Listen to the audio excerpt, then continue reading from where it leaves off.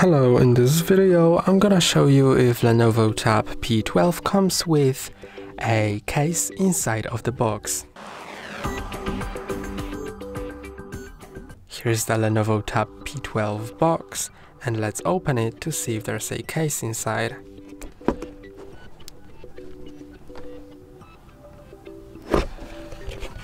The first thing we see is the tablet.